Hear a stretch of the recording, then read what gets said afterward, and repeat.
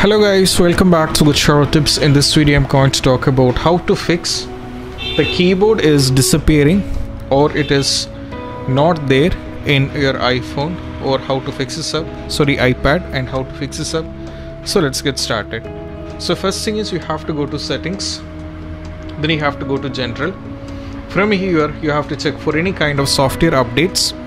If you're having any software update, just go for the software update. Once after that, if you're still having this issue, what I suggest is you can go to the App Store. And from here you can check for any kind of updates. If any updates are available, you can just check for any kind of updates, for example any particular app.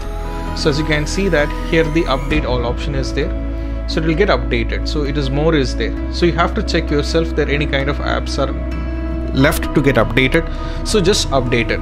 This is what you have to do. Because of this issue, sometimes it can happen in between.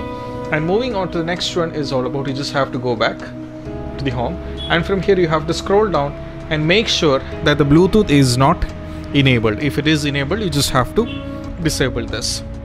So the next one is all about, you just have to go to the settings.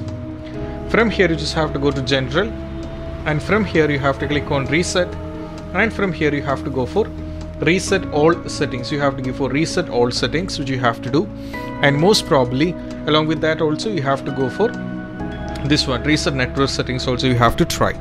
And if that doesn't work, if after trying all these things, if it's no things are working, what I suggest is you can go for a force shutdown. So to do this, you can go to general and you can go for shutdown, which will your device is making force shutdown, so which is most probably maybe sometimes an issue solution.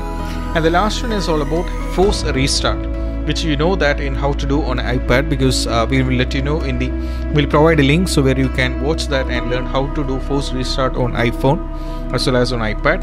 And after that, trying all these things, if that doesn't work, go to general, go to settings and click on erase all content and setting. You just have to go for erase all content and settings, and even after trying this, most probably this issue will be completely sorting out.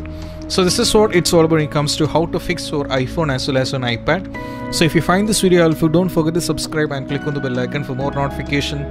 This is Shahin officially signing off from Get to Tips. Practice social distance, be safe and stay safe.